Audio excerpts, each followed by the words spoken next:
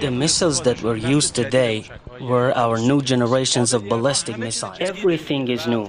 You know, combination of them with drone operations, using new achievements, and especially with using artificial intelligence technologies, we can now claim that a new capability, a new power has been born. General, what is the message of IRGC's powerful drill at this particular time to our enemies? What flew today was Iran's strong will to defend its very vital values.